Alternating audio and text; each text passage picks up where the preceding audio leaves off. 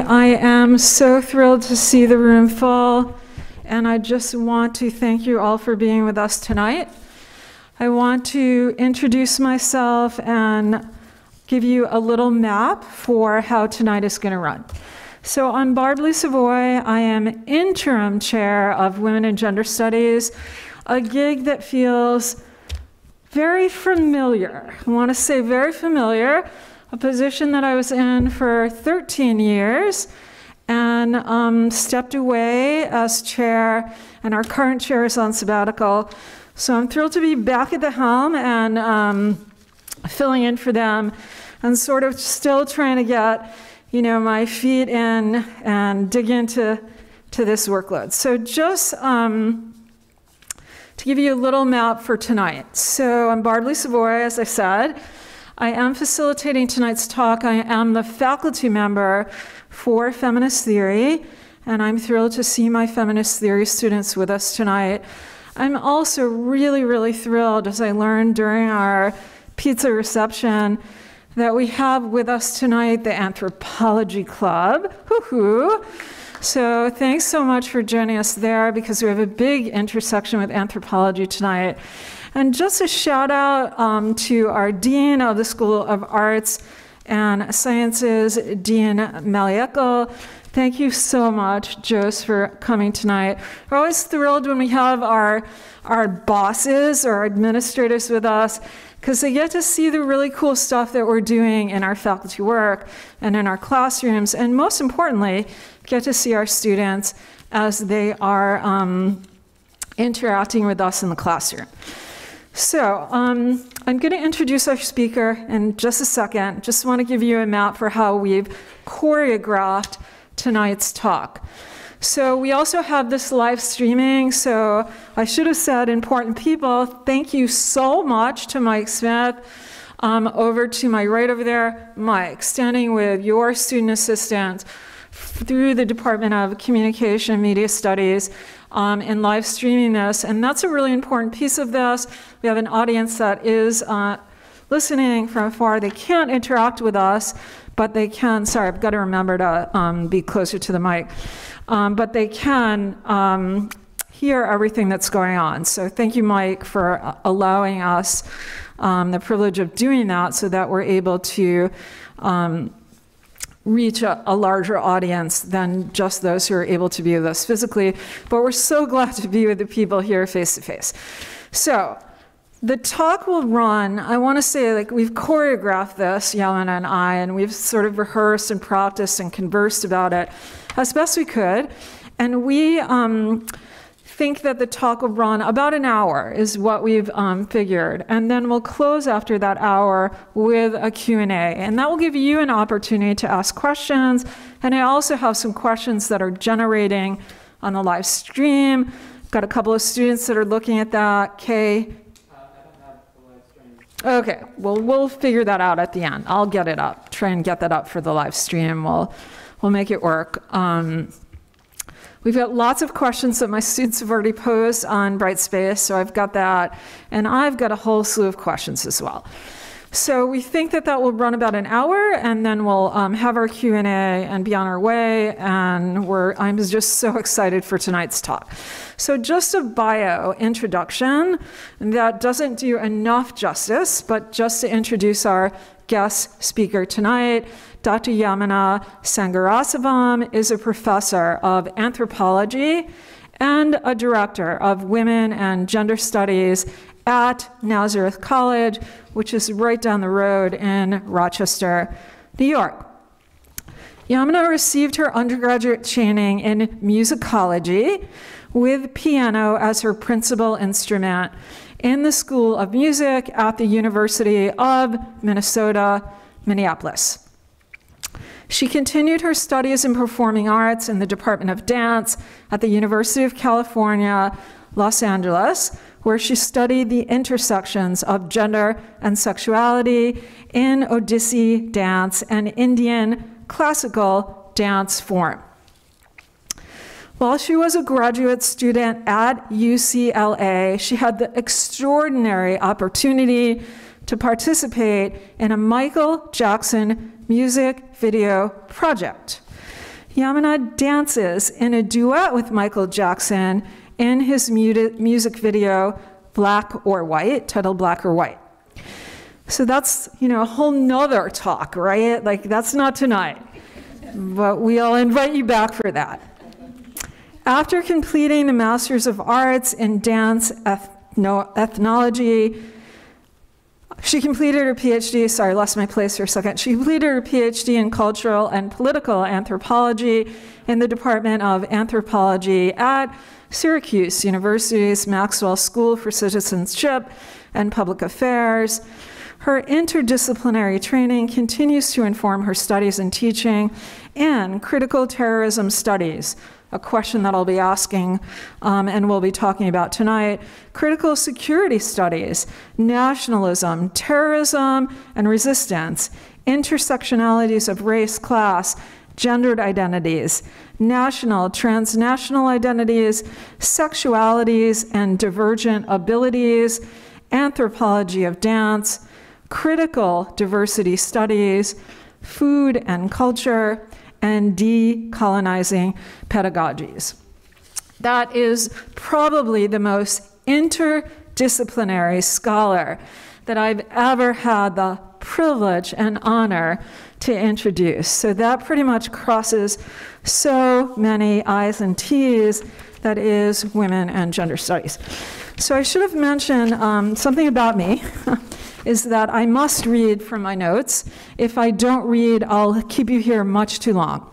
The reading allows me to organize myself, and I have penned out some of our opening discussion questions, and that's to make sure that I don't lose my place, because I otherwise could. So I'm going to take a seat, and I'm going to grab the mic, and we'll begin our discussion. Yam and I are going to talk first. I'm then going to invite her to the podium to do a reading. She'll come back down, I'm going to ask her another question, and she'll conclude with a reading from her slides, and that's how tonight's going to go. Let me grab my mic.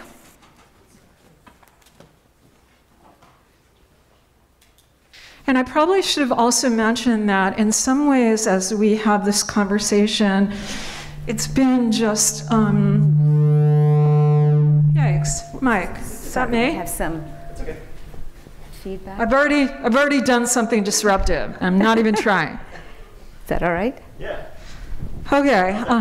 Is that better? Can you hear me? Is that okay? Can you guys hear me? Yes. Okay. Thank you. Okay. Yeah, I was raised by someone who screamed while talking, so I'm pretty good at doing that. I sort of picked that up as a kid.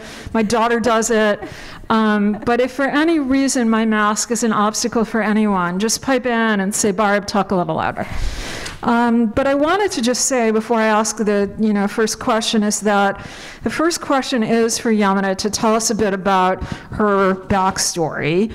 And what is the backstory for her book? I just want to hold up her book that I've had the privilege of reading. And I should have said as part of my introduction that Yamuna and I served as co-reviewers, something that we do in academia, to review the Women in Gender Studies program at SUNY Geneseo, and that was a year ago. And we discovered one another, and what we discovered about one another is that we have this affinity and sort of connection and wonderful friendship that has evolved from that, right? And I think that's sort of an interesting piece of this dialogue that we're about to have, is that I'm sitting next to my colleague who's remarkable, but I'm also really honored now to call you a friend. Thank you. So Yamuna, welcome. And so I want to open our conversation by saying, please, by asking or talking about an opportunity for you to give us a bit of your backstory that is the backbone for your book. So being in Sri Lanka with your mom, your inside lens here, that's an important part of the story that you tell in your book. And really what I am interested in is the politic of space that constitutes your story. And in the same vein, I'm also asking you to comment a bit on your family origins as Tamil and your transnational identity as this unravels in Sri Lanka and here in the US. And as you're talking with me, I'll probably have a few more questions to ask, but let's get started on that note. Okay, absolutely. Barb, thank you so much for this wonderful invitation. And in fact, and women and gender studies anthropology students. Such an honor and a pleasure to join you here at SUNY Brockport, and a wonderful opportunity to share my work and the publication of this book project, which is a culmination of 30 years of work. It's a long, long haul. It's a long project with lots of blood, sweat, and tears, and so much of it, I'm thankful to so many people that made it possible, especially my parents, my family members, my sister, my brother, and so many Tamil community members whom, unfortunately, I can't name in person due to the political violence that continues in Sri Lanka, and for Tamil community members who are persecuted, and also in the Tamil diaspora. So please forgive me for those who I cannot name, just to be conscientious of their safety, which brings us to some of the questions later on about ethnographic methodology and research methodologies in the social sciences. So my backstory, Barb. I am Yamuna. I am born in Yalparnam, Tamil Ulam, northern Sri Lanka. And at the time of my birth, my parents were living in North Borneo, Malaysia.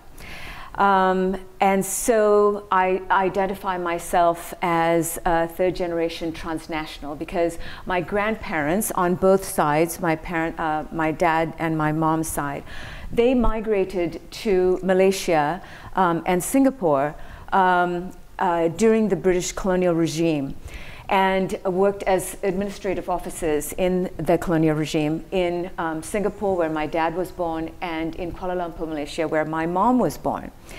And so after the Second World War, they moved back to Sri Lanka, and my grandparents retired, and my parents continued their education, finishing high school, and then my dad went on to medical school in Calcutta, or Kolkata, India.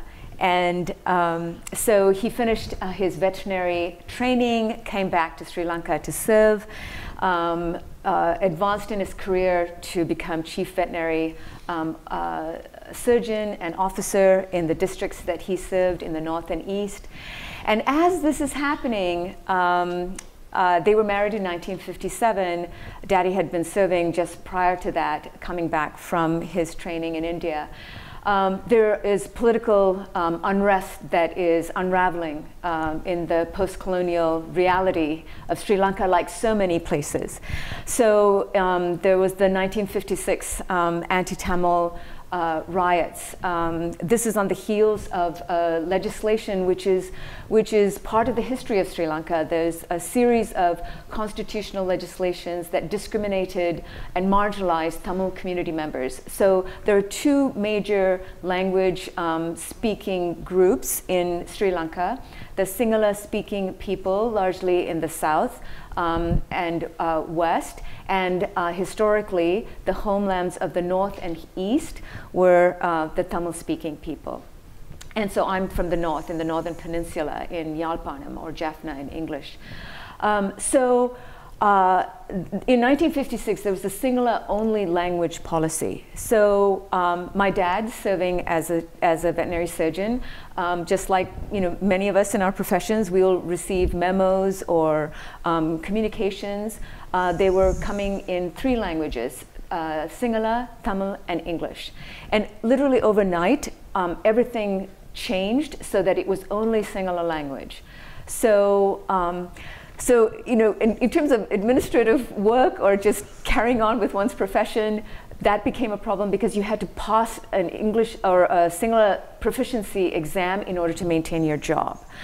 And so, so it was situations like this then that forced them to leave again. In addition to that, there was state-sponsored organized violence that were called quote-unquote riots.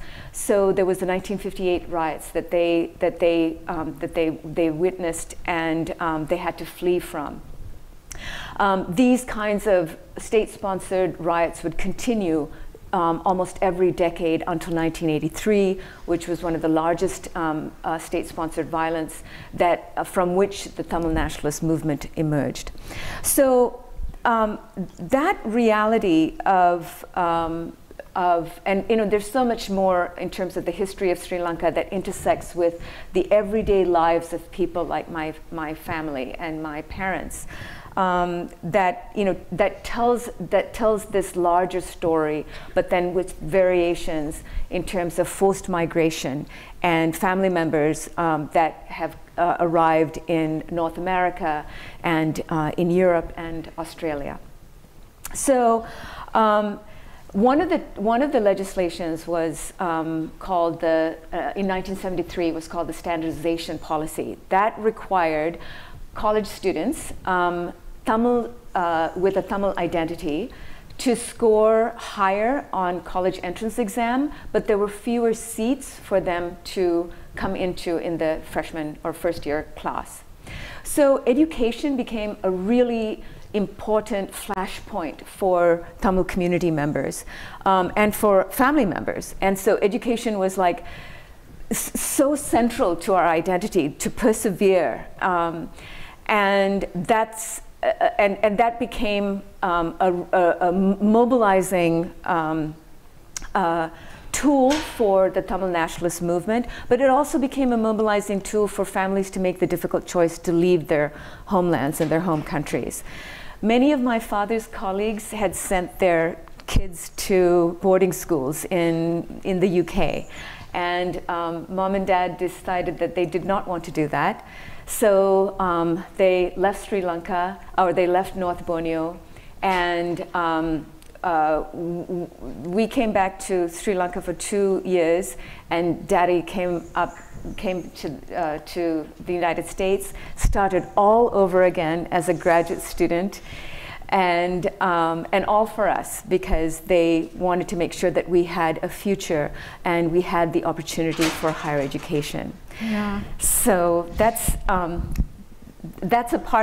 a really important part of my backstory, which brings me to where I am today. Yeah, yeah. It's so interesting as we read your prologue to sort of, read into what that journey was like, and how this informs your work. So I want to jump in and sort of move forward and talk to you a bit. It sort of relates to your backstory and a bit about your transnational identity and navigating that transnational identity. And I want to talk for a minute, Yamuna, about your method that comes across in your book, your interviews, and your participant observing role in the movements that you were recording. And you've mentioned these emerging times of conflict, or emerging and re-emerging times of conflict. You speak about ways your own identity impacts your research, an important piece of ethnography, ways you are seen but not seen. And I wonder if you can tell us a bit more about this. And I'm interested in talking about something that, we talk about a lot in women and gender studies and comes out in theory, although we're very new to the semester in theory. But this notion of belonging and not belonging, looking in and being inside, right, and seeing things from inside, and then looking from the outside. Belonging and not belonging, and national belonging. And I just have a note here when we spoke last night, this notion about being killed and killing, right? So all of that is sort of embedded into this question. And even here, as I look out around the room, we have this sense of belonging, right? And not belonging. We're coming into the room, we're entering to this discourse as listeners, we're engaging, we're trying to, have a conversation, right? And so that also brings out this question of belonging. I also want to say that, Yamuna, when you opened up, you mentioned, a welcome, and you mentioned my colleague Beck. What an oversight on my part. I mentioned my dean, domain, which is, of course, really important, right? But so important is my colleague, Dr. Beck Orr, and we're a small department, but important to recognize her. So, Yamuna, so much there for you to talk with us about. Thank you, thank you. Really, really meaningful question, Barb.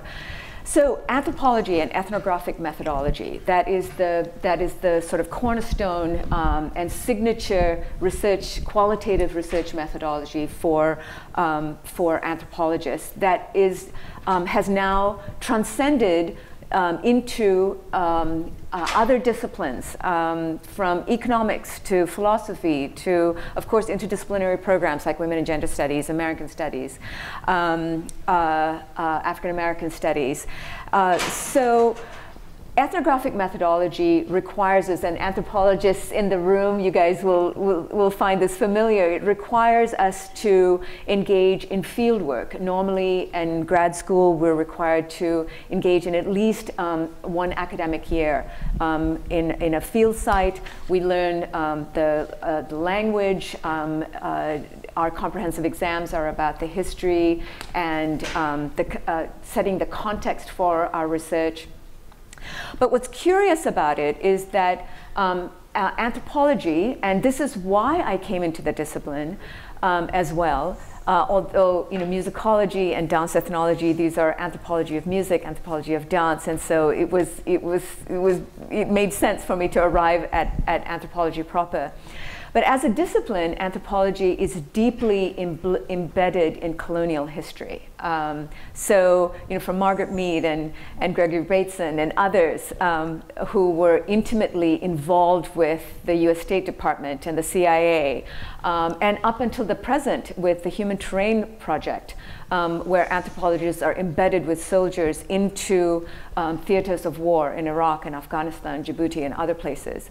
So it's a discipline that's fraught with this history of complicity with colonial regimes and imperial wars and imperial interventions. And as a discipline, what's fabulous about it is that we have the capacity to face it and confront it straight on, and to have intense debates within the American Anthropological Association. So with feminist anthropologists, with the Association for Black Anthropologists, there are rigorous conversations, and even with the rise of the Human Terrain Project, there were town hall after town halls, and the association came down with a statement that spoke against it. Historically, and even in the present, if we really stop to think about it, North American scholars and European scholars have an unquestioned right, just by dint of our passports, to walk into practically any country and set up shop and start observing the natives. We don't call them the natives perhaps anymore, but we call them interlocutors. I don't know, we can name it, but still there is that privilege that we hold as quote unquote First Nation state citizens or residents. And so this is a conundrum that continues, and Black feminist anthropologists like Faye Harrison, Irma McLaren, and others have, and Black feminist scholars have called into question bell hooks. We're going to be talking about your readings of bell hooks, about our subject position and social location. Again, this is part of feminist methodologies that is informing ethnographic methodologies, where reflexivity, where the researcher is required to reveal their subject position and social location. Who are we? Why are we here? Why are we asking these questions? What allows us to be here? What are the relationships of power that allows us to be here? So those differential relations of power still continued to manifest. And that's something that I experienced throughout my graduate studies, undergraduate studies, and even through the point of bringing this book out into the world. And I have to pause for a minute and really acknowledge Mireille Yanau and Mary Al-Said at Palgrave Macmillan. They've both moved on now from Palgrave, but at the time that they were there, and they saw the value of my work and invited me to publish with Palgrave. And even until almost the last phase of the publication, when the book went out for the final reviews, so one reviewer came back as very positive, this is great. Another reviewer came back and had detailed responses and comments, but in the end advised Palgrave not to publish the book. So it was because of Mary Al-Said and her foresight and her confidence and her understanding the work and understanding the backstory of publishing, the backstory of how people of color are recruited, even as grad students or as scholars. Even when we arrive at full professor, we're still seen with this colonial lens as we are the key informants, or the modern noble savage, if you will, where academia wants our stories, our lived experiences, but they don't want our analysis. Not interested. I'll never forget, it's seared in my memory. When I was in grad school, I came back from Sri Lanka after this rigorous fieldwork experience. My mom traveled with me, and one of my faculty in the anthropology program wanted to know, how many hours of recordings do you have? This was the first question, like that was the measure of success, right? How many hours of recordings do you have of interviews? And then, once I started writing my dissertation, then, the other feedback that I got from faculty is like, there's too much theory, there's too much analysis here, we want more of your stories. This is precisely what feminist anthropologists Black feminist anthropologists are writing about, where our lived experiences are not recognized, are not seen. Sure. But we're only seen as racialized people, and then intersecting that with race and class and national identities. And then so those of us who are carrying transnational identities are also, especially having to straddle these multiple spheres, but then end up existing in this kind of liminal space where we are simultaneously embraced but also seen as perpetual visitors. To this day, I'm asked whether at Nazareth, are you a visiting student? Are you an international student? Or in more difficult circumstances where I assume that I have a seat at the table, and again, Faye Harrison, Irma McLaurin write about this. We step into academic meetings or department meetings, and when we speak from our lived experience in our classrooms even, then it's seen as suspect or is seen as aggression, or I've been told that when I raise critical questions, that it is received as ad hominem attacks. Yeah, I mean, I also want to say that there's the double-edged sword, so to speak, of that scrutiny, and what we see as like marked identity versus dominant identity, right? Yes. So you can sort of be in that dominant space and not be questioned, and then there is the marked or visible aspects of identity that then put that questioning onto your shoulder. And I mentioned in one of the last questions, but I'll raise it now, and you mentioned bell hooks, and we read bell hooks last week, Theory as Liberatory Practice, in our theory class. One of the things that Hooks, who we lost in December 2021, mentions in that Theory as Liberatory Practice is, this notion of theorizing or bringing meaning to what we live, right? And how important it is as readers of theory to see ourselves in the text, and then how important it is to bring our lived experiences into that text, because that authenticates the knowledge that we know from having lived that, right? And that sort of emerges so prominently in your work, and really resonated with me as I was reading your book. So just a comment, really, as you were talking about that. Thank you. And if I may share it with regard to the methodology question. So when I did the field work, this was in 1994, 95, and then 2003, and 2005, and then 2015, and then 2019. So all of these phases of research, but in 94 and 95, it was still a period of war between the Tamil nationalist movement, the Liberation Tigers of Tamil Eelam, and the Sri Lankan government. So my identity as a transnational manifested in these ways. So, I set up my research agenda and program, meeting with scholars from the University of Colombo. I also, with Maxwell School's conflict resolution program, my initial question for research was on the question of neutrality and conflict resolution. And so I had worked with Peace Brigades International, and so I actually was an international observer with Peace Brigades, which created a lot of controversy within Peace Brigades, because how can a Sri Lankan Tamil woman be, but wait a second, she's a US passport holder, so she should be allowed. So there was a lot of questions. So there's another example of this liminal space. And then when I arrived in Sri Lanka, I was recruited by Dr. Neelan Thiruchelvam to this really extraordinary honor and opportunity to be a research fellow at the Center for International International Center for Ethnic Studies. I might be getting that wrong. I'll have to look at my notes for a second. But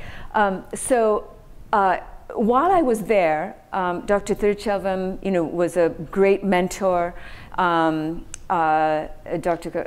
Radhika Kumaraswamy was a wonderful mentor as well.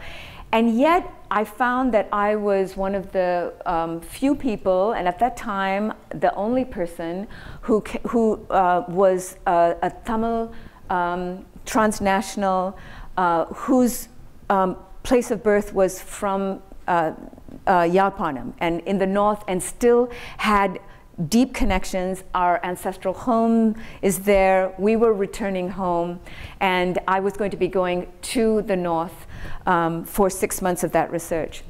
So, and I've published elsewhere about this experience. So while I was at ICES, I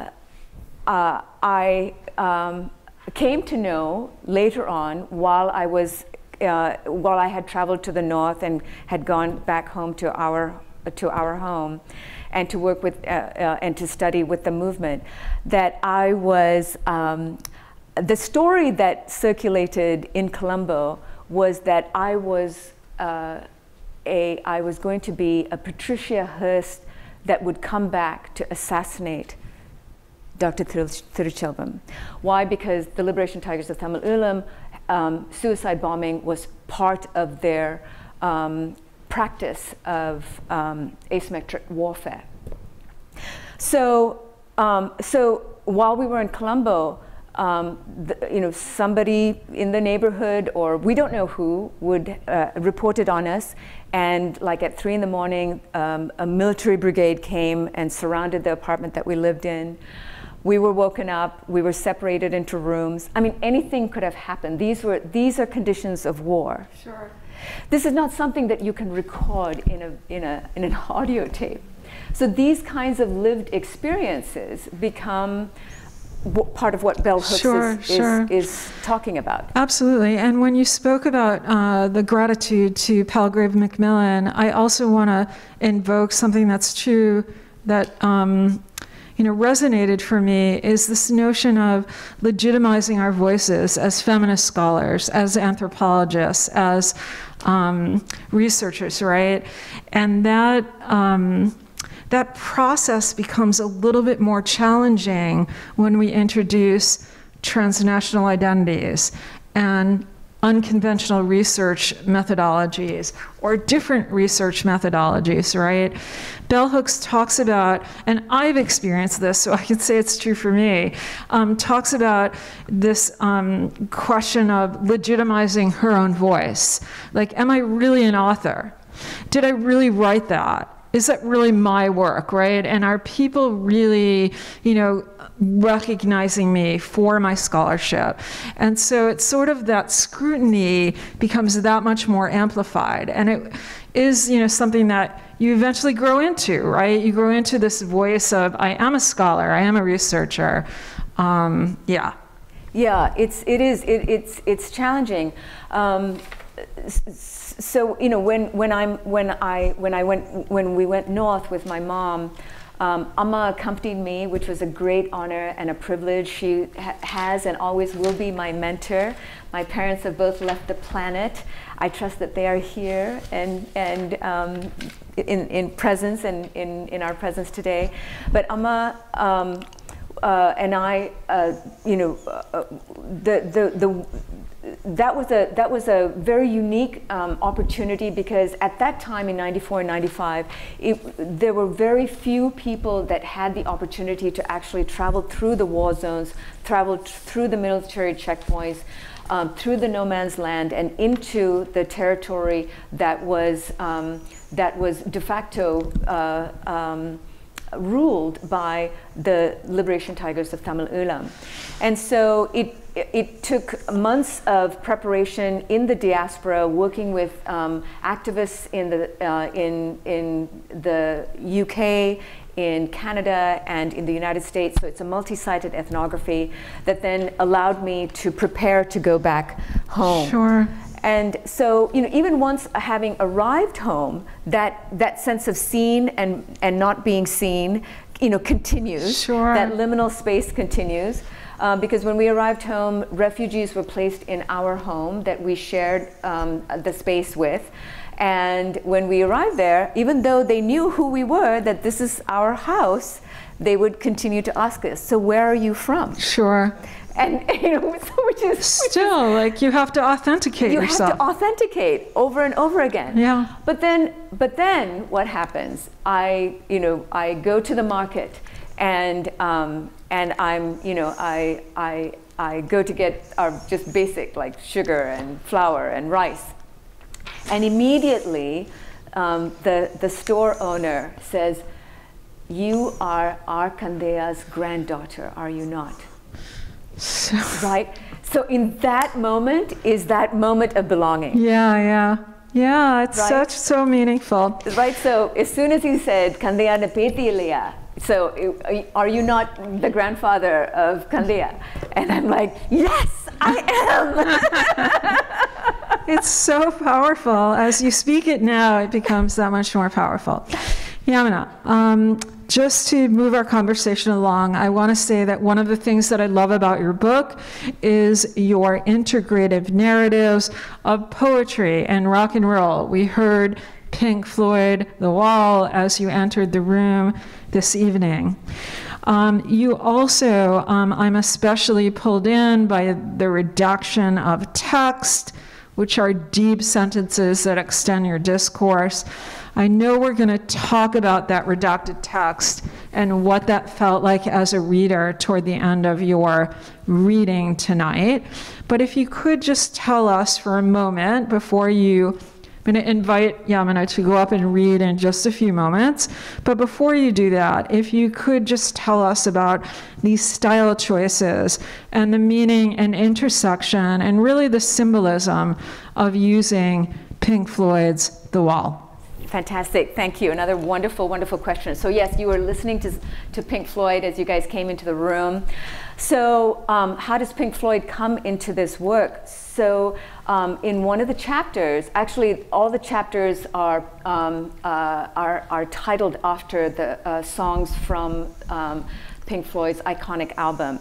So this album, The Wall, is released in 1973, just in the wake of the US evacuating from Vietnam and Cambodia. So it is an iconic album. It is a concept album that continues to resonate today, as long as there are wars, to help us understand. I was talking to Hunter earlier, and how you're very much a Pink Floyd listener and fan, and your words, Hunter, was to say that it helps you to interpret and to understand what's happening in our reality. So meaningfully, Shekhar Amir, who was abducted and detained and rendered to Guantanamo Bay, Cuba, by U.S. military forces, and was held there and tortured for over 14 years.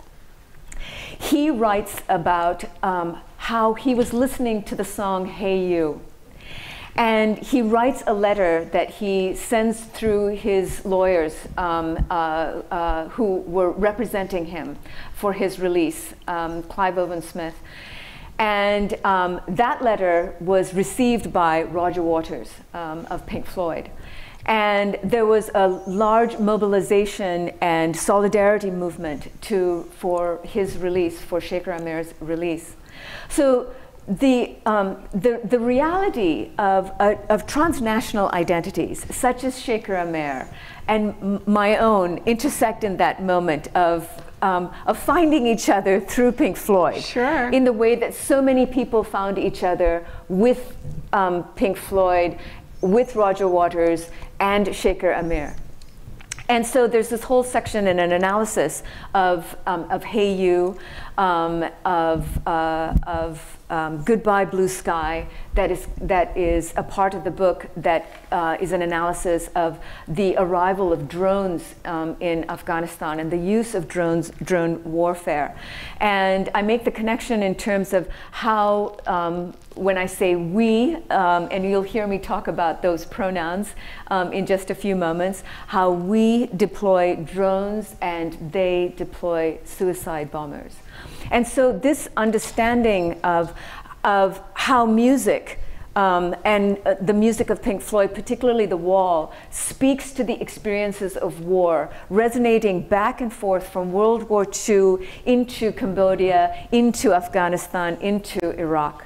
And so that album is going to stay present with us for quite some time.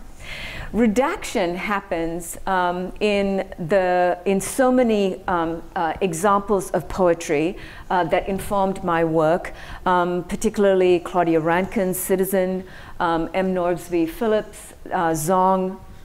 And again, I have to pause for a moment. I have to acknowledge Dr. Kristen Prevelet, a colleague and a friend who opened the door to poetry. I didn't know that poetry resided within me, and she invited and pulled out all this poetry. And when I was talking about speculative, a kind of speculative method, what I imagined was, what would it look like to have Tamil nationalist movement members speaking with Shekhar Amir, speaking with US military soldiers, speaking with Afghan civilians, speaking with a female cadre from the Tamil nationalist movement who is preparing for suicide. So how would we do that? And how would we bring those voices together? And so Kristen opened the door to poetry, introduced me to Claudia Rankine, introduced me to Layli Long Soldier, and meaningfully, another person that was detained and abducted and rendered to Guantanamo Bay, Cuba, was Mohamedou Ould Slahi, and he writes over 400 pages in a diary that was then finally published as the Guantanamo Diary. But over 2,000, there were over 2,500 redactions that were made by the U.S. Department of State and the U.S. military of this text. There's a film that came out called The Mauritanian that's based on his life on his life story. So redactions become a way of course, erasure in the name of national security, in the name of personal security, perhaps. But it also, it's meaningful because we are confronted with redacted histories, both and redacted lives, right, ultimately. So entire sections of lives that are redacted. I mean, we're facing that right now in Florida, for example. And, absolutely. And the fear and the anxiety over critical race theory. Sure, and someone in my class last week raised the question, it was Lindsay or Lauren, or I'm sorry if I have that wrong, but whoever, if I have that wrong, please, hold me accountable. The question of Florida and bell hooks falling on a list of readings that would be barred, right? And so we're talking about bell hooks tonight, and that was an author who was marked for extinction. And redaction. Yeah. Right, so so we can think about redaction as erasure, and what purpose does that serve? Absolutely. But that erasure reveals something else. Always. Always. There are, I'll mention this at the end. I want to move us along because I know that time is of essence, and I have a note here that we should be at a slightly more advanced place right now. But I do want to say that, when I look at redacted text, I read sentences, right? The moment that we're excluded or pushed aside or can no longer read, that's a sentence. There's deep meaning there. So, Yamuna, I want to invite you now to go up and read from your book, and I want to ask you a question as you go forward to the podium. You open chapter 2 with a quote from Sarah Ahmad that I'd like to read if I could, and I'm reading from your opening of chapter 2. A Speculative Ethnography of War is the chapter, and this is Sarah Ahmad's quote. "Willfulness is the word used to describe the perverse potential of will, and to contain that perversity in a figure. Our tendency to associate willfulness with human flaws and sin would become a symptom not only of the desire to punish the perverts, but to restrict perversion to the conduct of the few. If willfulness provides a constraint for perversion, my aim is to spill this container." And with that, I want to invite you to read, if you could, and talk to us a bit more about this willfulness as you embarked on this creative, scholarly work that is your story. Thank you so much. Thank you so much. And again, a very meaningful question. So by way of responding, so those that are marginalized or pushed out of or seen as outside of humanity, such as insurgents, such as quote-unquote terrorists, those who we name by way of naming, that we marginalize and push outside of humanity, outside of citizenship. So be that be terrorist, migrant, refugee, statelessness, they constitute a willful archive. Their lives and their life stories constitute a willful archive. And that's what drew me to Ahmad's theorization around willfulness. And one thing that she also says is, this is from her from her book, Willful Subjects. Willfulness, says Ahmed, involves persistence in the face of having been brought down, where simply to keep going or to keep coming up is to be stubborn and obstinate. Mere persistence can be an act of disobedience. And so that's what drew me to this willful methodology that you will see. So as I'm reading my excerpts from my work, I'm going to ask you guys to just keep in mind some key concepts, and also I invite you to witness the experiences, the lived experiences that I'm sharing as a feminist anthropologist and person of color. So again, decolonizing anthropology we spoke about earlier from Faye Harrison, feminist methodologies of reflexivity, politically engaged scholarship. Nancy Shepherd Hughes talks about this, that our work as anthropologists is not objective, and objectivity is not the goal. Rather, that we are ethically bound with care and responsibility. We are held accountable for how we represent lived experiences of ourselves and those that we have the honor to learn and work with. That requires us to become politically engaged scholars. And so there is a critique and a pushback against a colonial understanding of objectivity. Similarly, Black feminist anthropologists Irma McLaurin, Zora Neale Hurston, who only recently was, her book was published, Barracoon, that she presented in 1937, but publishers would not take up her work, because she insisted on presenting the point of view from her subject position and social location, and also in the vernacular of the people that she was speaking with on the history and the experience of enslavement.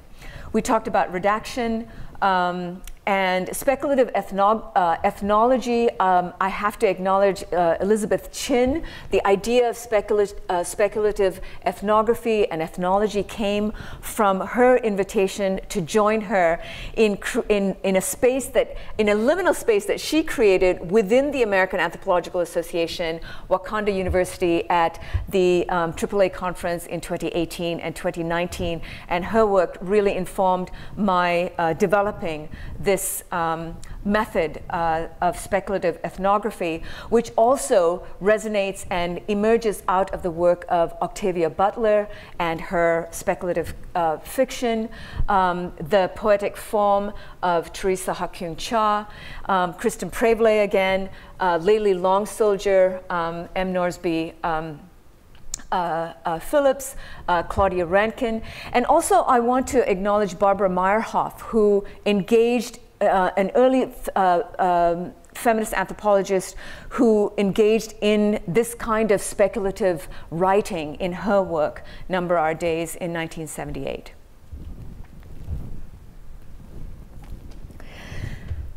Speculative ethnography, a willful methodology. Speculative ethnography is a method that allows you to bend time and space, to be open to alternative possibilities of collective existence, to being vulnerable and being transformed by people who are destined to kill and be killed by one another, then and now to arrive and be on their way again. Come together, face to face. Conjure into this present moment those you have renounced. Meet and walk with truth at the threshold of emergence in the unknown. Bridge the distance of foreign lands and their people. Defy violence as essential to knowing, being human, being non-human. Venture into another way of knowing. Risk another way of being. Step into moments pre-existing and surpassing our attachments to linear expectations of time and concrete notions of space.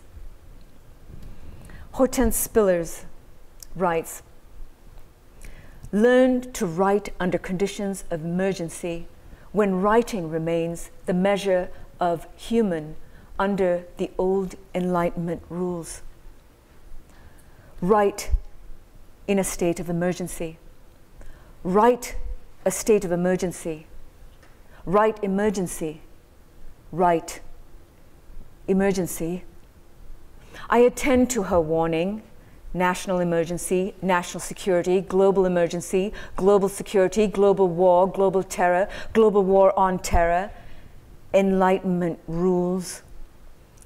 Bounties issued, hunt down, torture, render Muslim men and children, concentrate in camps, black sites, once hidden, then revealed, secret agreements sealed within international networks of nation states, redact testimonies of torture and extrajudicial killings, secure democracy under occupation, right in a state of democracy.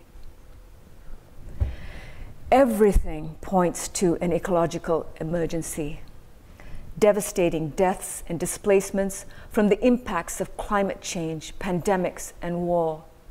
No one is immune from the vitality of viruses and the force of winds, waters, fires, foreclosures, blackouts, burnouts, borders, and bullets. Tsunamis, desert storms, kill lists, forced migrations, forced separations of families, wave after wave of mass shootings, mass destructions, mass infections, mass incarcerations, mass displacements. White supremacy operates to satisfy an insatiable fear, enabling brutality, denying realities of interrelated ecosystems within which humans and non-humans pre-exist and surpass imminent borders of belonging. Black and brown bodies, hunted, captured, interned, enslaved, disappeared, dehumanized, denied habeas corpus. A will to war, is that not tantamount to a will to prepare for suicide? Witness us and them in the wake of war, secretly sequester their freedom, our will, their determination, our redemption, their perseverance, our perturbations. Global war on terror. They found a cause to recalibrate the priorities of neoliberal democracy and called it terrorism. Enter here. You are invited into a gathering of friends and enemies called to speak with one another about the demand of patriotism to kill and be killed in service of citizenship and national belonging. Listen to each other's stories of struggle, dreams of abundant futures. In for the long haul, the promise of liberation is worth it, they say. This journey invites you to fracture, regroup, displace, assemble, disrupt, and reassemble subjects and objects beyond time, where nationalism becomes patriotism, becomes terrorism, becomes what M. Jackie Alexander calls the now of slavery. Enter here. You are stepping into spaces of speculation, willfully transgressing, willfully disturbing the old Enlightenment rules of white colonizers, explorers adventuring in search of documenting exotic others with scholarly traditions their elders fashioned into what they authenticated and authorized as ethnography. You are in the method. You may be apprehensive about us, them, you, I, we, they, theirs, ours, all fraught theoretically, pronouns taking space, making place, making moves, making troubles, assuming an intimacy that approaches too quickly, perhaps, claiming to authenticate and wander off again. Subject positions and social occasions are fluid here in this place of speculation. You can choose to align with and distance from us, them, me, you, paying attention to what moments, which pronouns draw you in to intimate relationships, and those that push you out, push your will, your willfulness to show up and join the conversation in this place called terrorism?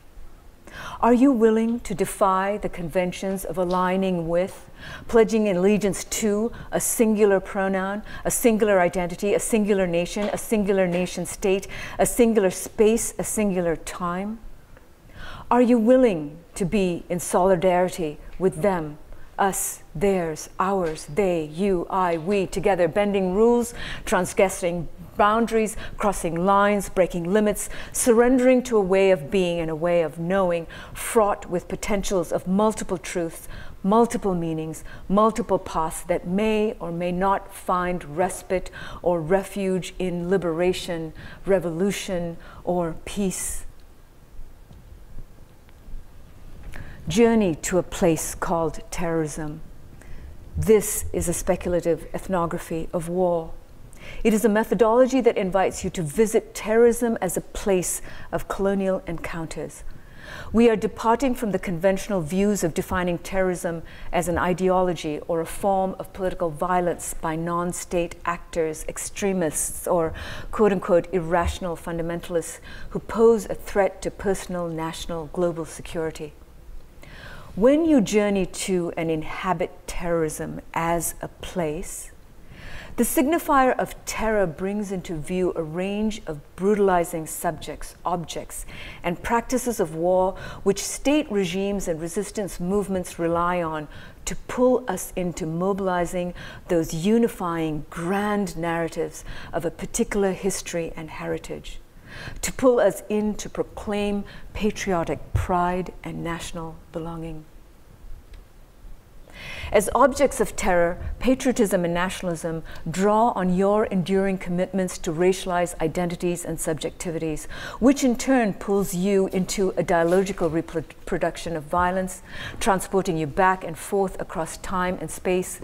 Tanks and Humvees, airplanes and leaflets become objects of patriotism and national belonging, as do the practices of lynching in the past and extraordinary renditions in the present, as do the demanding shove of Blackwater Humvees pushing Iraqi civilians' cars off the road, as do the crushing arrogance of US tanks demolishing entire neighborhoods, producing an experience that is responsive, that calls to soldiers and civilians running alongside and within it, as do chokeholds by policemen killing unarmed black people, as do the execution of children while standing your ground as an expression of neighborhood belonging. Question: how do we know terrorism? Is it the same way we know white, privilege, white supremacy? How do we arrive at a decision? What violence is the work of a terrorist? George Zimmerman stood his ground and killed young Trayvon Martin. Killer acquitted, democracy's lynching, affirming across the nation the sanctity of white supremacy secured in the Second Amendment, found Nicholas Cruz his rights to bear arms, killing 17 students. Was that the work of a terrorist, citizen, soldier, insurgent? How do we arrive a decision? Who is a terrorist? Who is not? Who poses a threat to? Whose lives matter? Whose lives we mourn? Whose death calls upon our conscience, our compassion, to be whose mother, father, son, daughter, brother, sister, friend, lover? Who must live with lives lost? How do we arrive a decision? Whose lives are guilty, deserving the protocol of torture, deserving the penalty of death?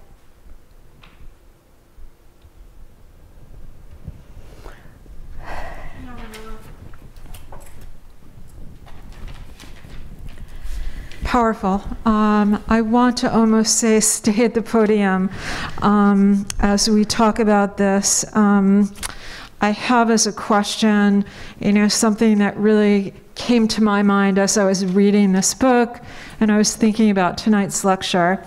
I'm overcome with emotion in listening to you read, which is much different than reading myself, right? So I sort of feel that emotional tumult right now as I'm talking. I have here in my notes, as we spoke about earlier, just that it's I think that, this is my point of view, that we are a bit afraid to invoke the word terrorism. And it's not a word that comes easy or spills off our lips in conversation. Even in you and I talking about your work, it's in the title of your book.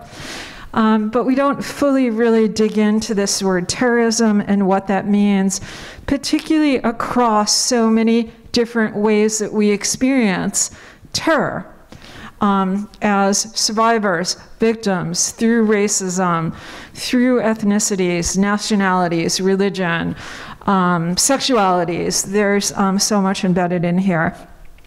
So I raised this, this question about the word terrorism and your thoughts on this as it intersects your research and your reading that we've just experienced with you tonight, the state and nation struggles that are backdrops to your stories, and ones that we are part of today. And I'd be remiss to not say that we are attuned to the earthquake that just happened in Turkey and Syria, right? And the trauma, as you spoke about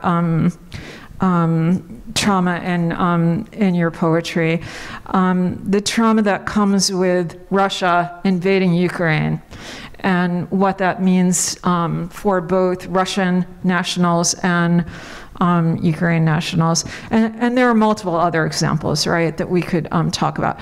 I want to be conscious of time. I'm going to invite you to go back and close your reading, but say a bit more about this terrorism and how that comes out in your work.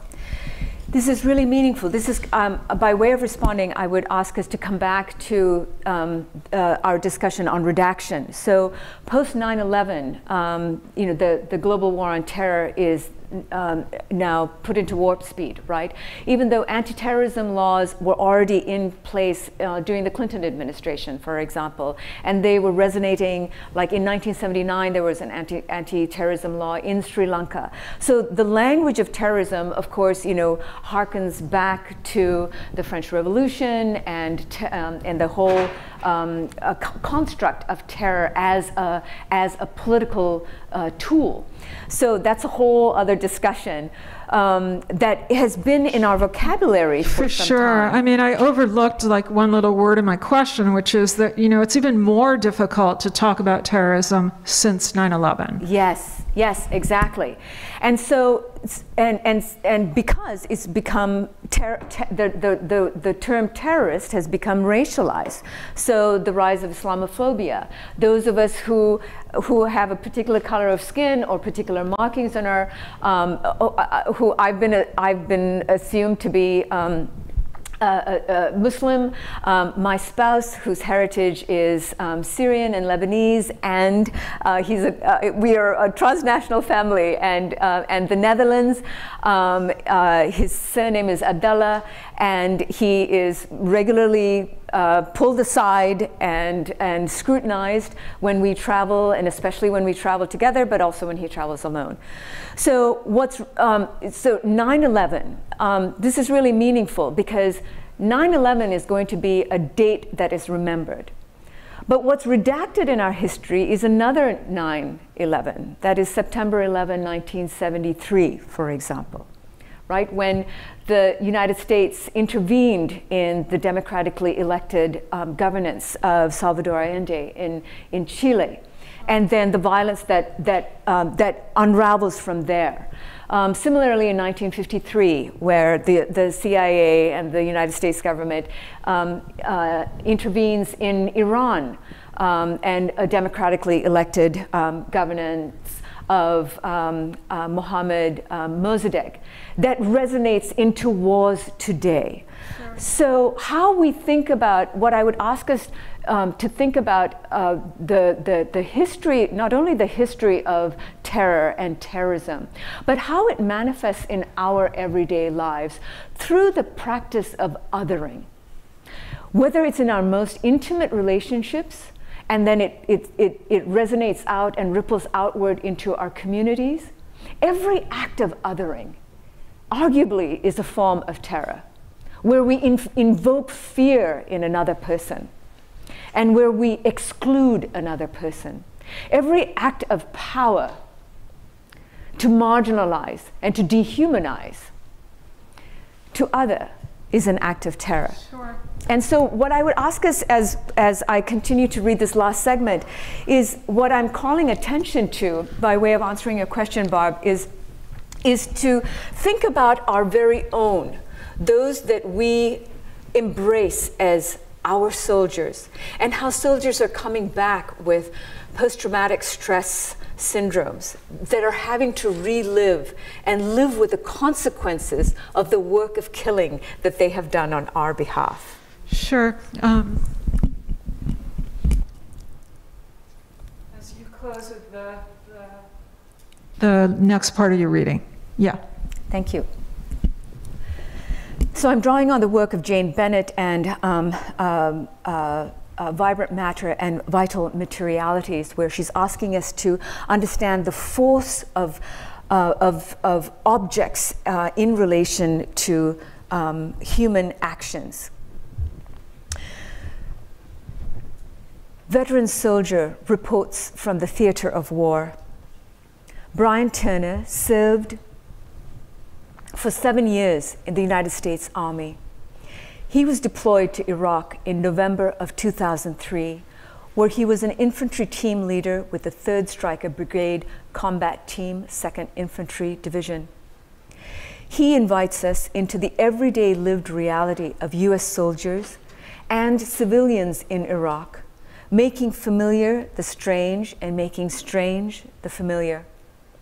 We are accompanying him as he witnesses the vital materialities of actants in the theater of war.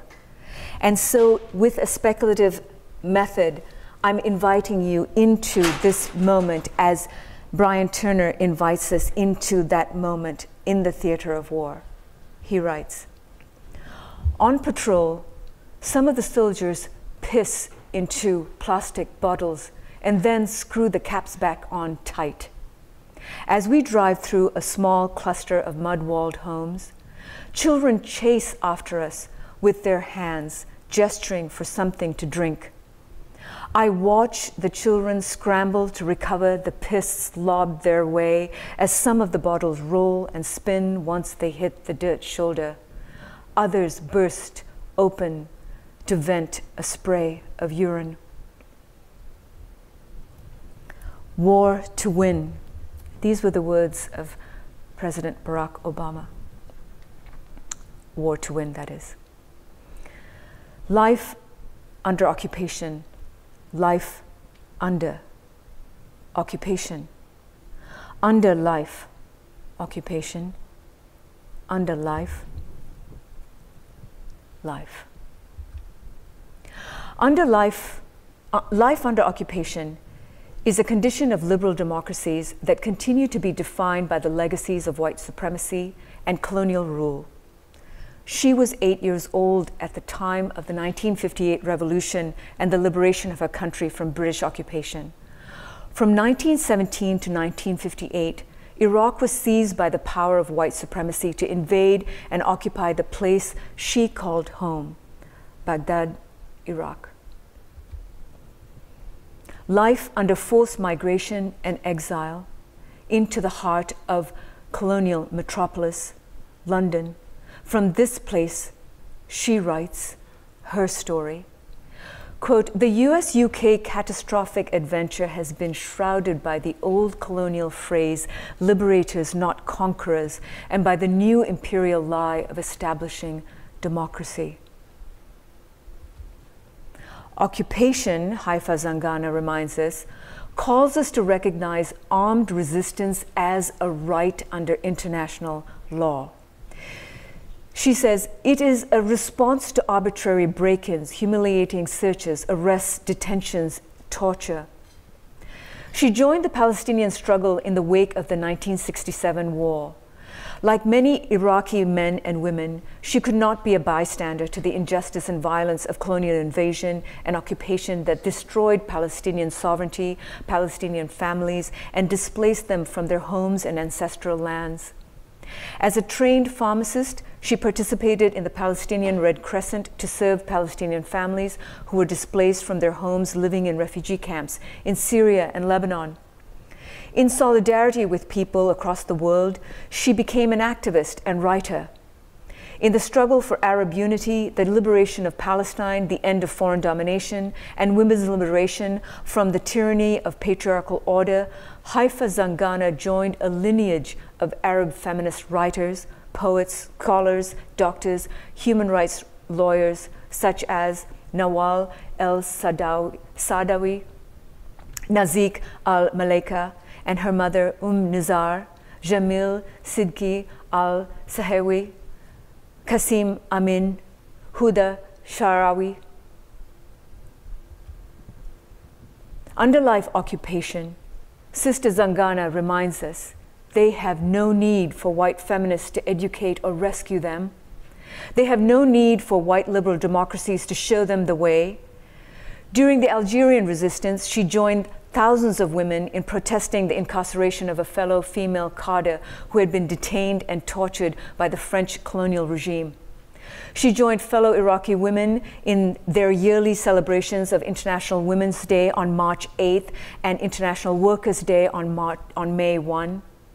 She joined the armed struggle against Saddam Hussein's Ba'ath regime. She was detained, imprisoned, and tortured. After her release from Abu Ghraib prison, she left Iraq in 1974 to live in exile. Under life, there is resistance to colonial occupation. There are dreams of going back home, returning from exile, rebuilding a country from the chaos and destruction left in the wake of imperial wars. After the invasion of white nation states, there is life. After redaction, there is willful resistance.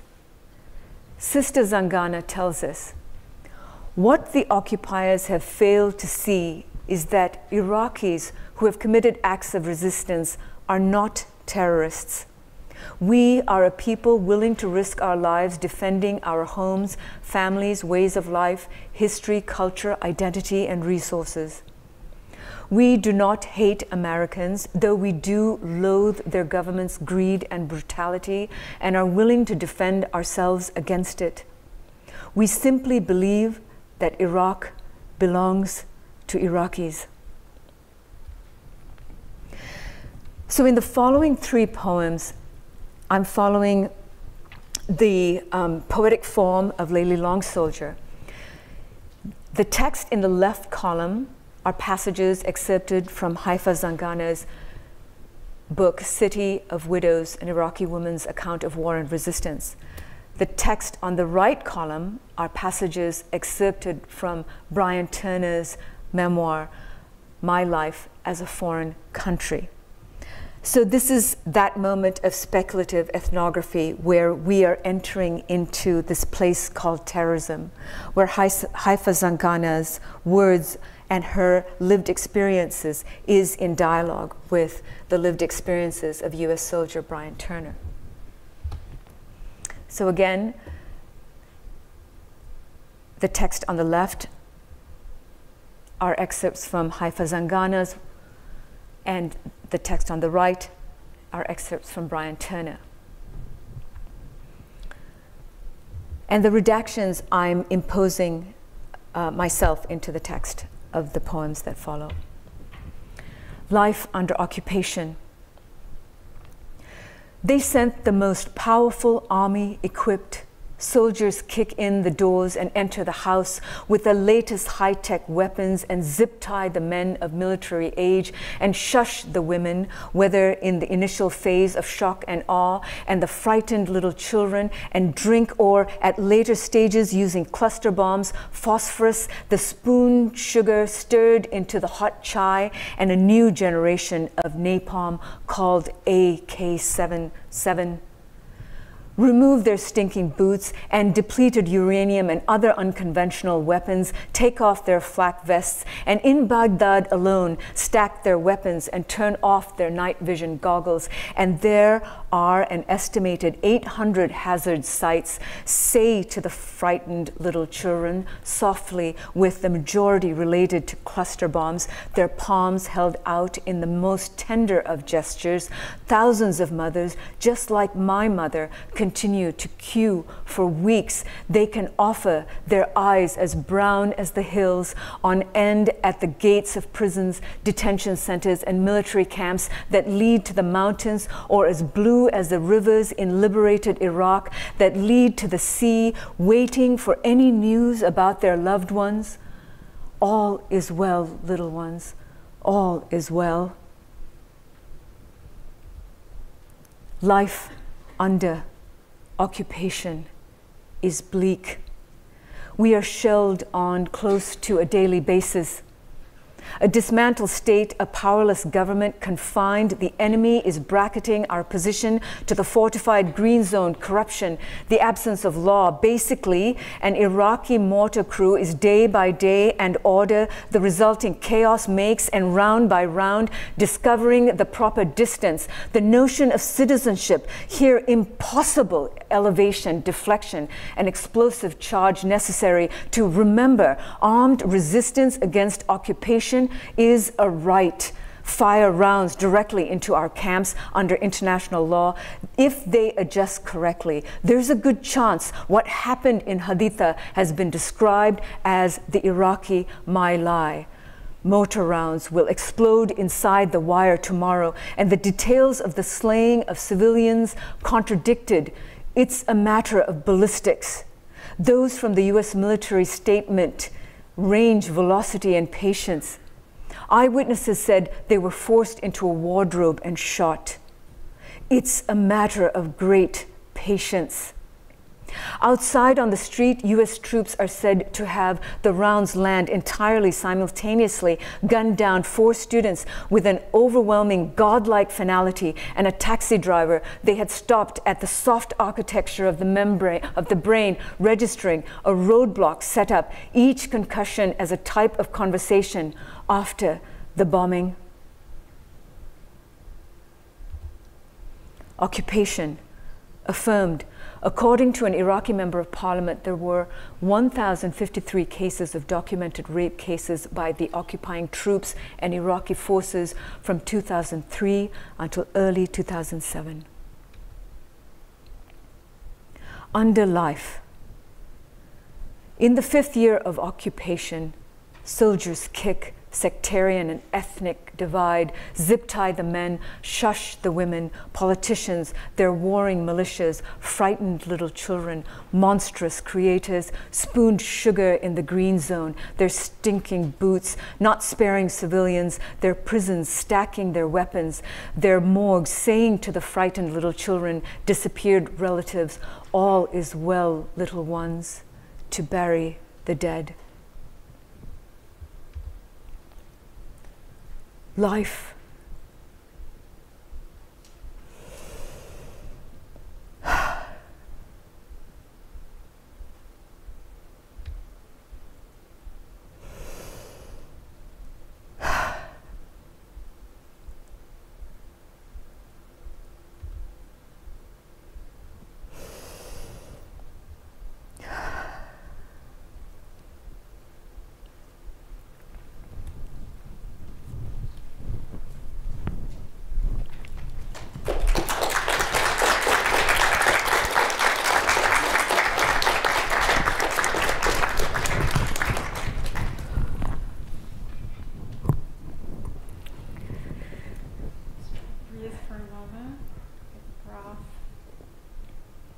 Space for absorbing that. Oh, Mike just said, Barb, put your mic on. Good to sort of breathe, absorb. Yeah. I have a final question, but we've covered the question that I have, which is really about bell hooks and this notion of bringing ourselves into the text. There's also the notion of bell hooks talking about theory helping to heal and liberate us. And there's a little bit of healing and liberation, but maybe not, in this final reading. But I think what I'd like to do is open it up to any questions that you have. I have a mic that I can pass around. I'm happy to talk with you. Yeah, Beck actually said that.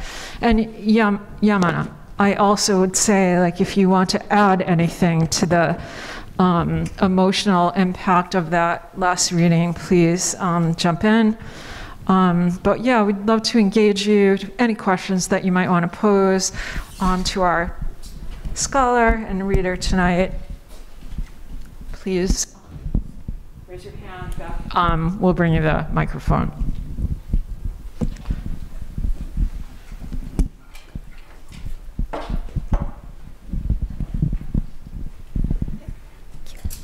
Is this? Oh, it is on. Okay. But thank you. First of all, very moving, very emotional, just amazing. Where can you buy this book?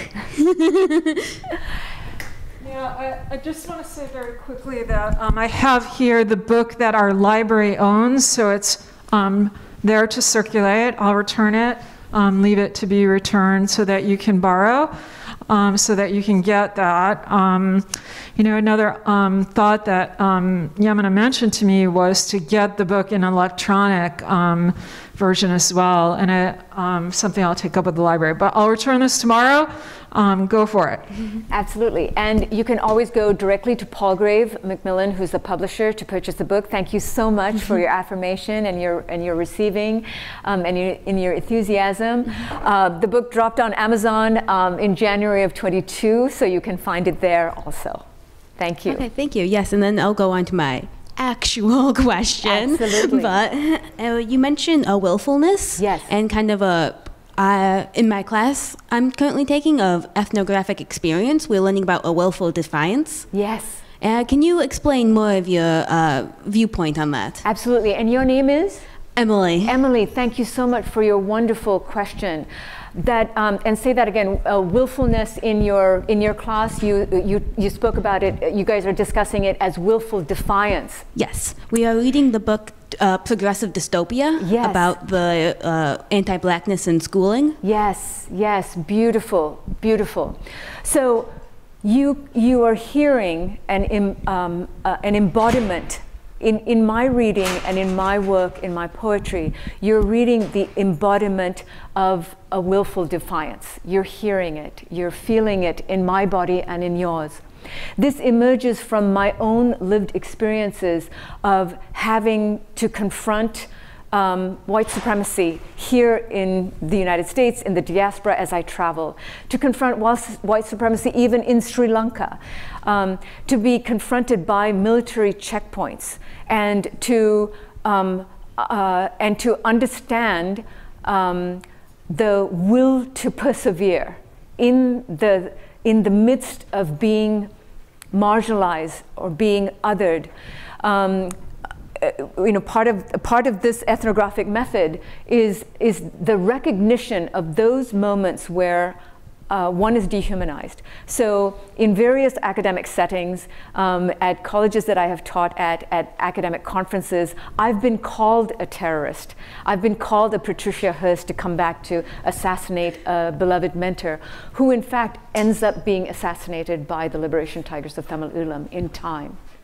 So to be called an assassin, to be called a terrorist, and to face that, to confront that head on, is an act of willfulness, is an act of defiance that is essential to perseverance, that is essential to life. In the face of redaction, something else must be revealed. And part of that process of revealing requires the courage to defy. And this is something that Sarah Ahmed writes about so beautifully in her work, Willful Subjects. Thank you, Emily, for your... Thank you very much. It's an excellent question.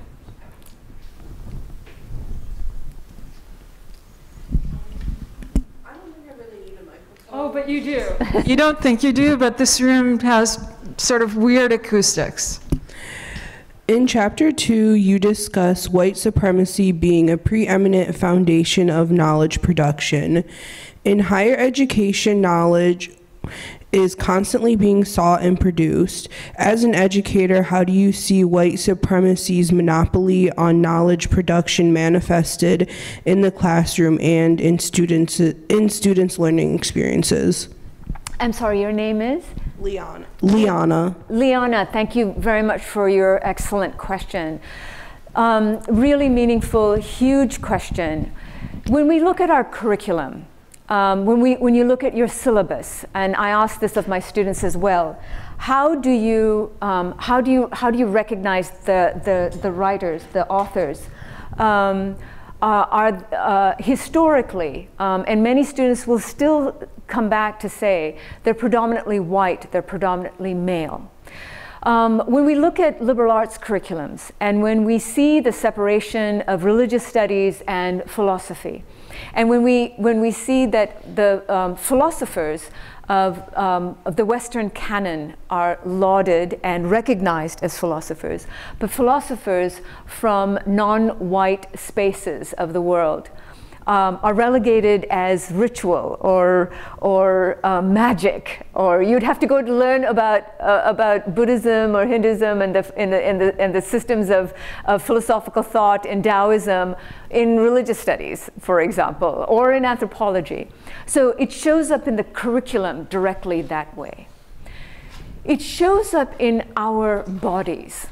White supremacy shows up in our bodies. And Sarah Ahmed also writes about this in another book on being included, racism in higher education. How, and especially, in the wake of the extrajudicial killings of George Floyd, Michael Brown, Black Lives Matter, and the anxiety over diversity and becoming awakened to the need to diversify our institutions in terms of faculty, in terms of curriculum, and still there is a resistance. And when we recruit faculty into institutions, the struggle is still to understand, to welcome, and to have structures in place to not keep us as visitors. So that's part of the embodied experience. The other part is that, again, in my own lived experiences and having spoken with other faculty of color, particularly here in upstate New York, for many students, I am the first faculty of color that they have ever encountered. So I'm constantly having to authenticate myself as a person, as a scholar, as a teacher. And so I've become accustomed to being reported on, whether it is the kind of assignments that I give that require students to go out and meet and speak with students from other organizations on campus, students of color. And so there's pushback.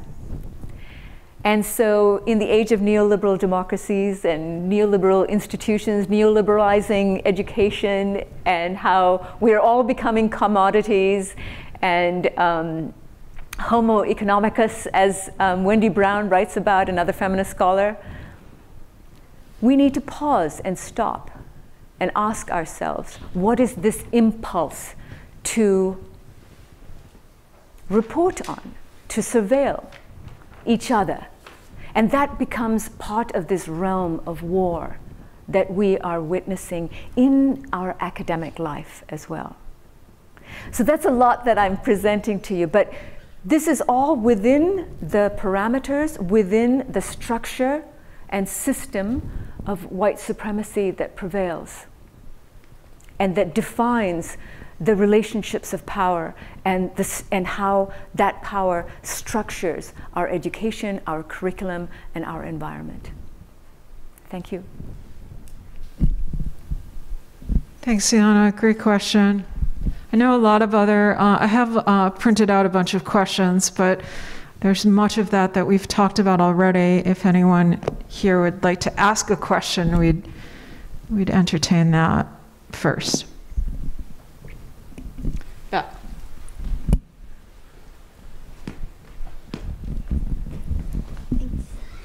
Hi. I've never heard of the Liberation Tigers before. Do you mind talking a little bit about them? Absolutely. And your name is? Miles. I'm sorry? Miles. Mile. Very nice to meet you, and thank you for your question. There's a reason why you haven't heard about them, the Liberation Tigers of Tamil Eelam.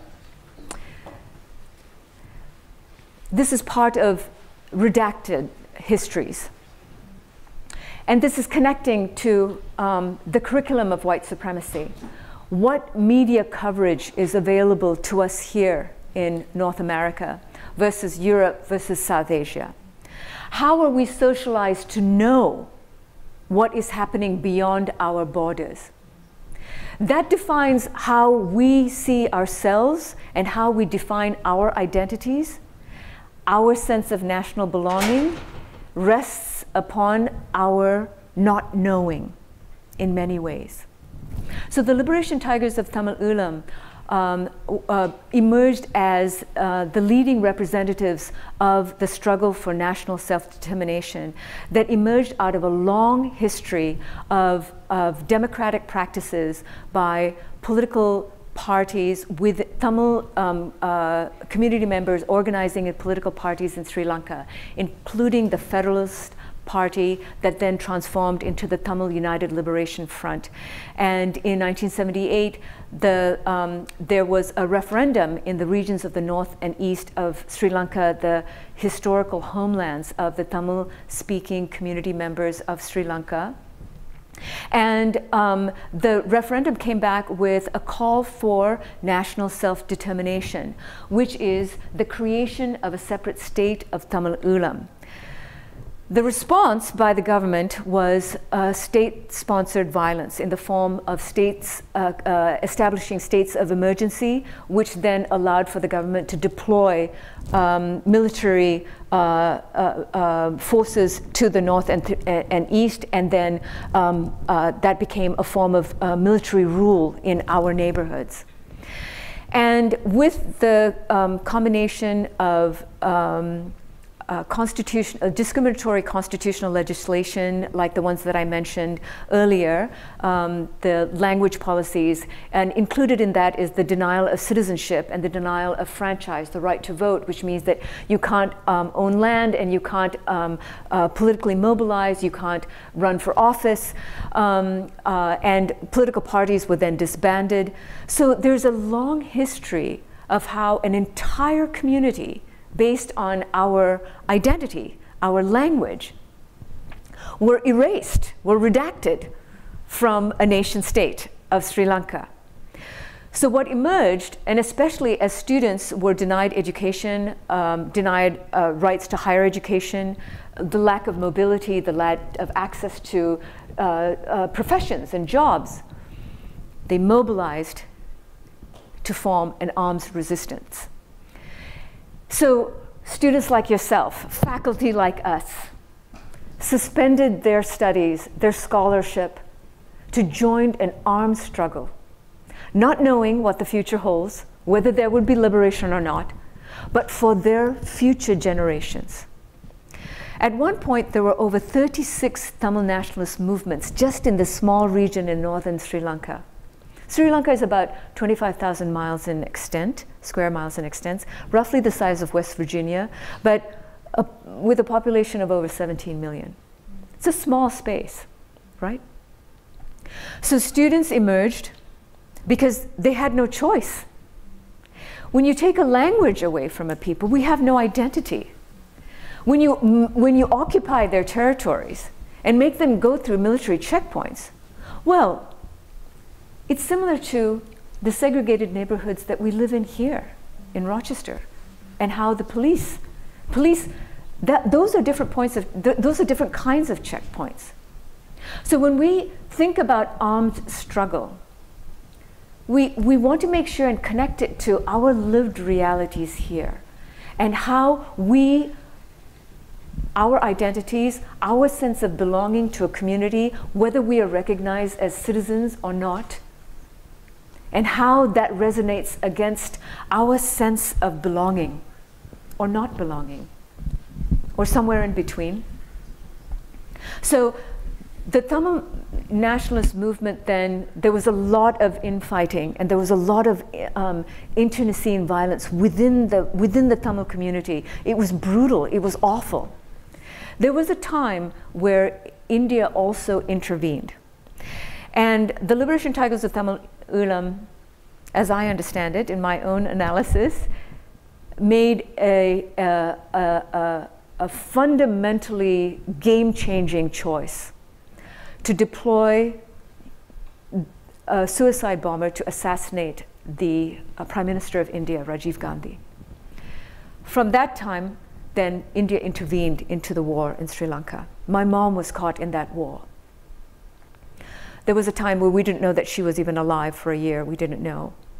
And she made it through. They lived in refugee camps, you know, which was our neighborhood temple, 50,000 people, 3 bowls of rice, 3 latrines, that kind of thing. Our family has lived through that. I've gone through military checkpoints, this close to being raped, this close to being killed.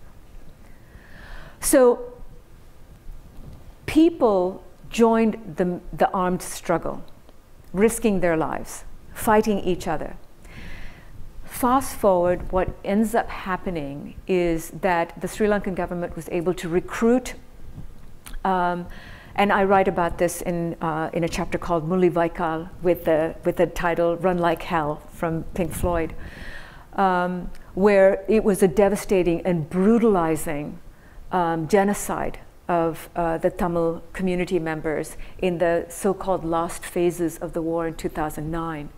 And the Liberation Tigers of Tamil Ulam, the movement, the leadership was decimated. And now, in the wake of that, the decimation of the movement, there is an ongoing struggle in the Tamil diaspora to continue a struggle to recognize the right to self-determination, and that struggle continues in the international context. Thank you. Sure, Grace. I'm going to say that we'll close with Grace's question, and then if anyone wants to linger and talk with our guest lecturer, I'm sure Yamuna would be happy to stay. Grace, thank you so much. Okay, so an ongoing issue between theorists and activists is the making of theory to be applicable to real life. Wait, can you start again, Grace? Oh, I'm so sorry. An ongoing issue between theorists and activists is the making of theory to be applicable to real life. Theorizing can only take one so far, and often these lofty explanations can feel isolating to the general population in intellectual discourse. Is there any room in your analysis of the ways in which war has been normalized and the way it intersects with nationalism, terrorism, and patriotism to make it more applicable to practice? Excellent question, Grace. This is one of our challenges, and again, Bell Hooks writes about this. Irma McLaurin, Faye Harrison, Nancy Shepherd Hughes. We, as scholars, our work is to theorize, to make sense of our world, to build the tools of analysis. How we communicate them becomes a part of our ethical responsibility, which is what you are speaking to. I'm someone who finds theory extremely sexy. I love theory.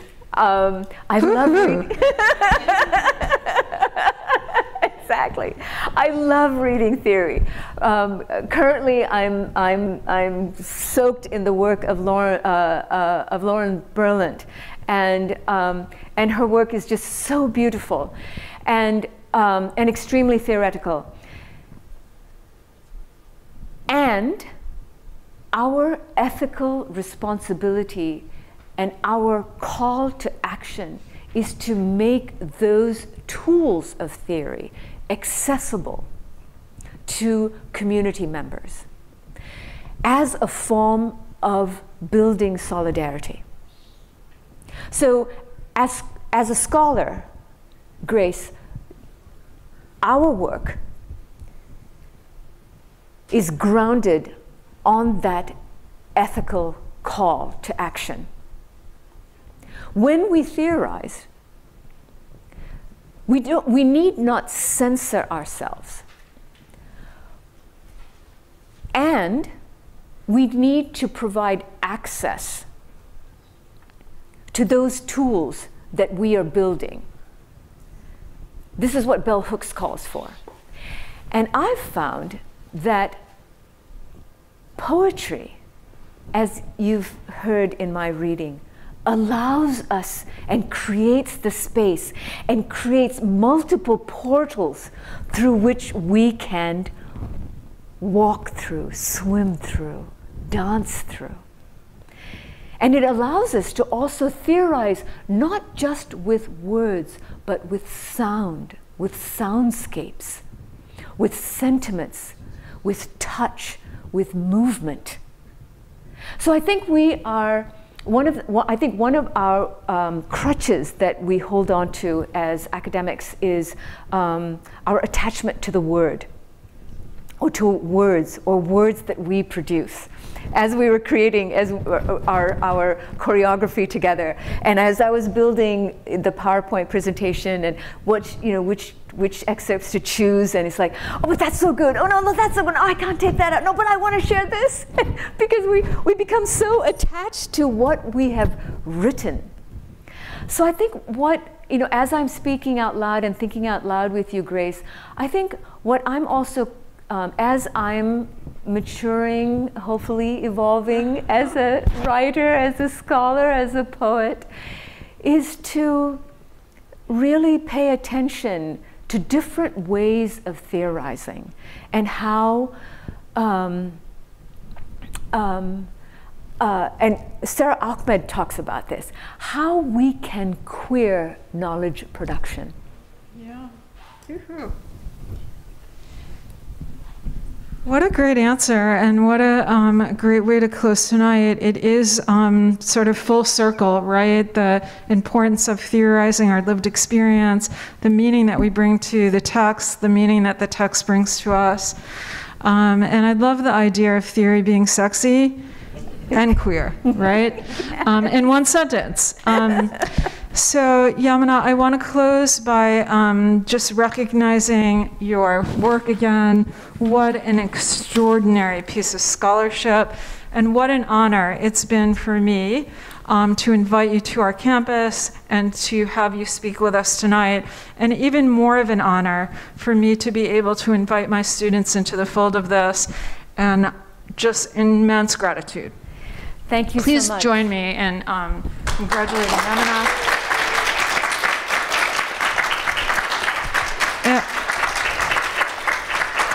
And please linger if you would like to chat her up. We'd be happy to entertain that. Thanks again. Thank you so much, Barb, and thank you, Beck. Thank you, everyone. Mike, your crew. Thank you, students. Your questions are wonderful. They're so meaningful and are so encouraging me to carry forward with this work. Thank you so much. Yeah, just to talk with you. Thank you. Just another shout out to Mike and the tech crew here tonight, because we're so grateful. The talk stream that's going to live out on YouTube, so you can listen to it again if you want to. Thanks again.